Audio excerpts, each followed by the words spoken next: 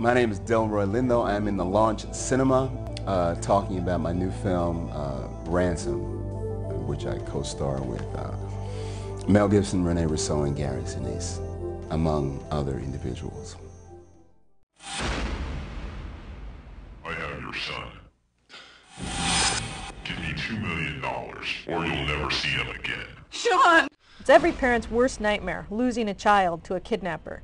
We have an eye on him. A white male armed with a handgun. And it's the cop's worst nightmare when the kidnapper seems to forever be one step ahead of the game. You don't know where he is, you don't know if he is, you're the FBI and you don't know why. Get him! In Ron Howard's new Touchstone film Ransom, Mel Gibson and Rene Russo are the victimized parents who've lost their son. And Delroy Lindo, a tough guy you've seen in Get Shorty, Clockers, and Broken Arrow, is the cop charged with outwitting the kidnapper. Everybody, hold your fire! I play an FBI operative and my job is to keep things as clear and as focused and as balanced as possible. Our son dead. Don't ever think that.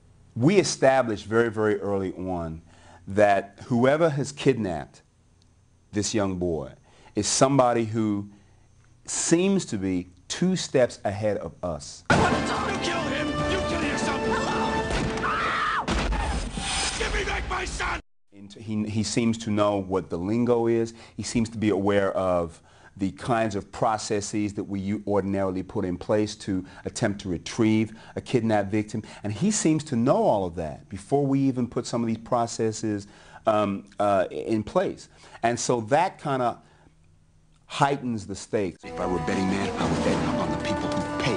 Did you bet on the ones where you got back a corpse? Whatever it is that I do to resolve this, to attempt to resolve this situation, cannot be the norm. What I hope makes it a thriller is the audience, the process, watching the process unfold. That process gets tweaked when Gibson's character, a super successful airline tycoon, gets tired of playing by the kidnapper's rules. This is what waits for the man who took him. This is your ransom. This is as close as you'll ever get to it. Instead, I'm offering this money as a reward on your head. Mel's character, it turns the situation on the kidnappers, okay, and then he takes a very proactive stance. That is unusual. You know, the million-dollar question is, you know, if a loved one were in that position, would one take that chance? Lindo spent a lot of time with real FBI operative and kidnap expert Bob Shea to learn about the subtle nuances that occur in an actual high-stakes kidnapping. Bob told me that what I would do as the head operative is I would take my hands and I would place my fingerprints inside of the suitcase in which the money is kept, in order to be able to later identify that this is indeed the suitcase. Yeah, right, I would never have thought of that. Lindo says that attention to detail and authenticity, coupled with Ron Howard's skill as a director, should bode well for Ransom's chances at the box office. He has some intuitive feel for mass entertainment and what works.